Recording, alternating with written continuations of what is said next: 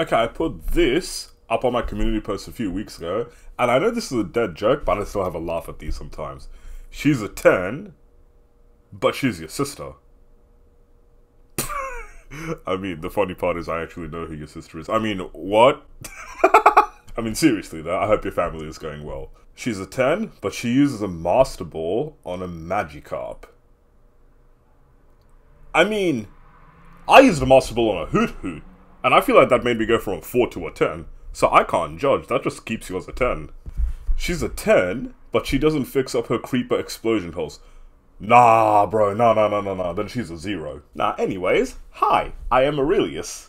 I don't know why I'm introducing myself when 82% of you who watch my videos are already subscribed anyway. But if you are that 18% of people who are not subbed, I am a gaming content creator who plays mostly Nintendo games and have been in a very indie game mood as of this last week. I have played 3 games so far, and I'm going to be giving you reviews for every single one of them. I'm also going to be playing 2 more upcoming games after the release of this video, so if you subscribe to me, you might be able to catch me on a live stream. This review is going to be about Time on Frog Island, a cute little life simulation game that's similar to the likes of Animal Crossing and Stardew Valley. During this review, I'll be reviewing gameplay and mechanics, art style and visuals, and story, so you know if you should give this game a crack. I will rate each of those aspects out of 5, and I'll add it all up in the end to give it an overall score. Let's get started. The story of this game is very simple. The main story of this game is you get shipwrecked on an island of frogs, and it is your goal to fix the ship and leave by trading items with these frogs. While you're fixing a ship, you end up with a cute little adventure where you're experiencing more minor storylines in order to complete the journey. Not to get too deep into it, but some storylines are better than others.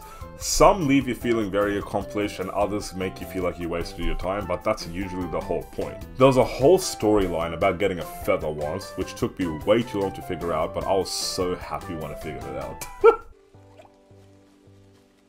Oh, I got the feather! I got the feather! Okay. Bruh, we're making progress. There isn't much to say here aside from that it's a charming storyline. It's not bad, but it's not good either. It keeps you wanting to find out more and complete the story though, and I feel like that's what matters. So with that, I'll give the story a 3 out of 5. Gameplay and mechanics. This is where I get into some actual complaints about the game. The gameplay and mechanics in my opinion was so hit and miss sometimes. I'll start off with the good parts though. In this game, you have a day and night cycle as well as a weather cycle.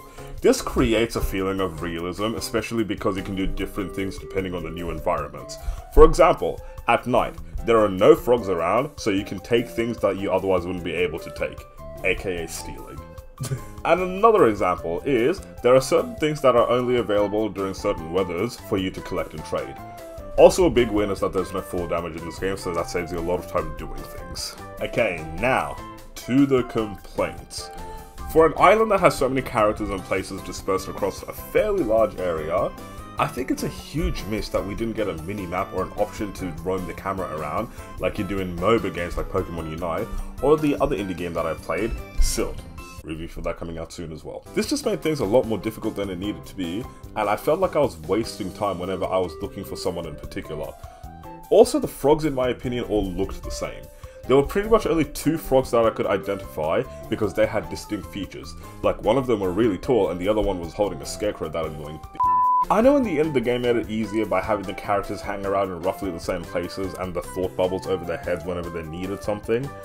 But I feel like the game would have been so much better if the frogs were more easily identifiable and there was a way to keep track of not only where you're going but where those frogs are as well. Also, this is a big complaint that I see a lot of other people have about the game, but the option to have an inventory to carry multiple things would have been really nice as well. And like so many other games, the option to fast travel to the rest areas using a map would have been really nice as well. Maybe those features weren't in the budget, I don't know, I'm not a game developer, but I do see other games with the same price range have features like that to make things feel less like a chore. But with that, let's go give it a score. Ha, see, I made that rhyme. I think there's a lot of room to improve when it comes to the gameplay and mechanics of this game, so for that reason, I'm going to give the gameplay and mechanics a 2 out of 5. Art style and visuals. Now, I want to make this abundantly clear. I know there's a lot of people who throw around the word graphics a lot, but I think there's a big difference between graphics and visuals. I am not in the artist world or digital art world by any means, but from what I gather, visuals are how things look in terms of color, contrast and all that stuff, and graphics are more individual aspects like frame rate, quality, vectors and all that. I might be completely wrong, but I'm just mentioning this because this might be something that you need to keep in mind while I'm reviewing games and playing games as well. Because bruh, I stream and usually upload at a quality of 720p.